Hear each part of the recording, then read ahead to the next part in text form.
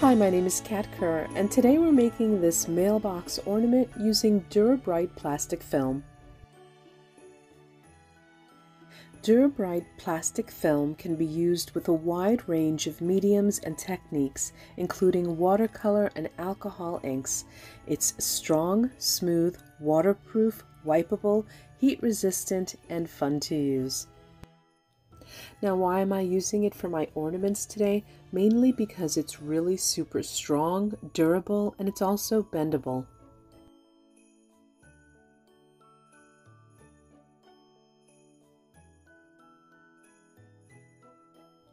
Today I'm using Marabu's Art Spray to add color to the Dura-Bright plastic film.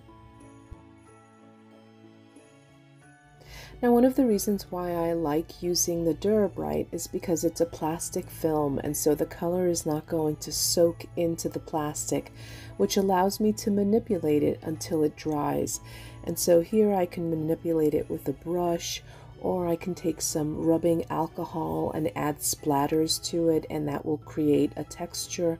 Or in this case, I'm also using another piece of Dura-Bright, placing it directly over the first one and just kind of sliding it across the page, which creates a texture and dimension. And so I'm left with two pages that are full of color and texture.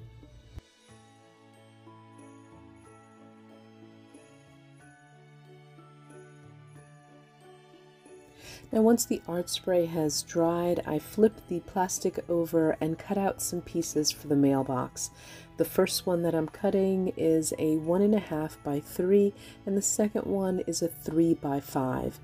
On the 3 by 5, I'm going to just fold the edges over 1/2 inch on each side.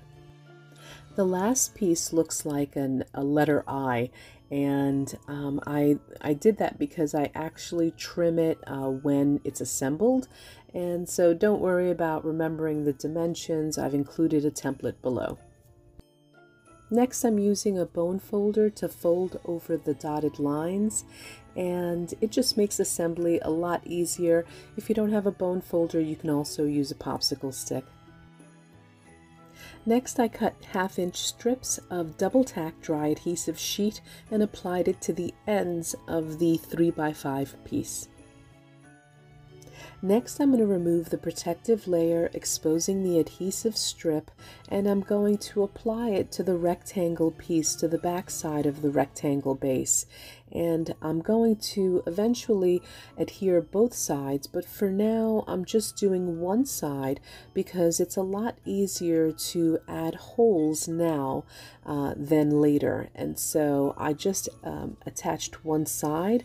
Now I'm punching the holes for the string as well as the flag, and then I'm going to add some rub-on letters to the side, and it's a lot easier to do this on a flat surface.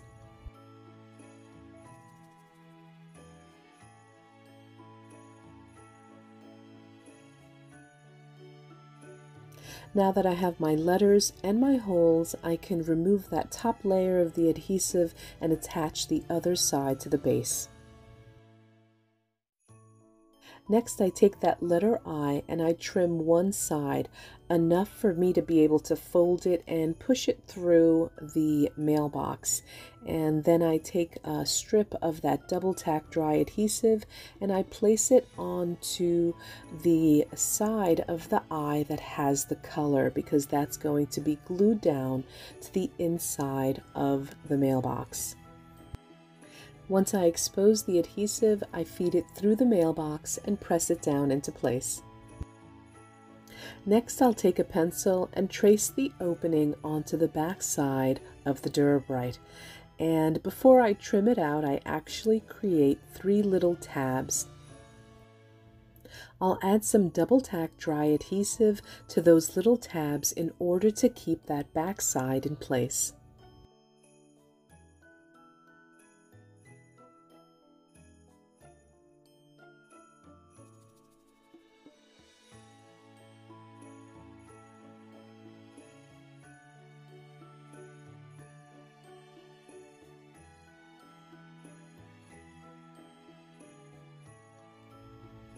Next, I traced the other side and trimmed it with a pair of scissors. I didn't need any notches because this side was going to stay open.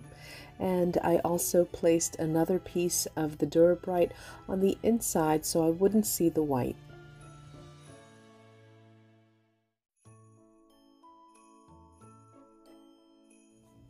Next, I cut out a flag using heavy-duty cardstock. I punched a hole and attached it to the mailbox using a brad.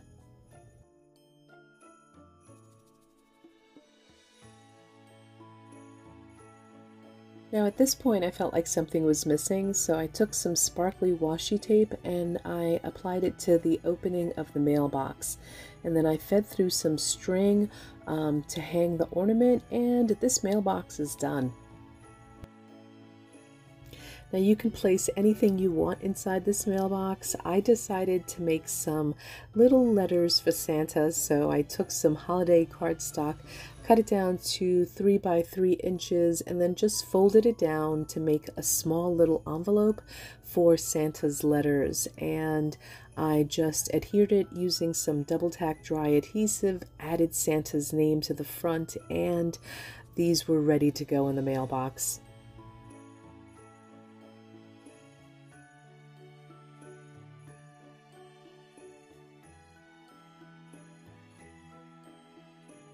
For more ideas using Dura-Bright, visit graphicsarts.com.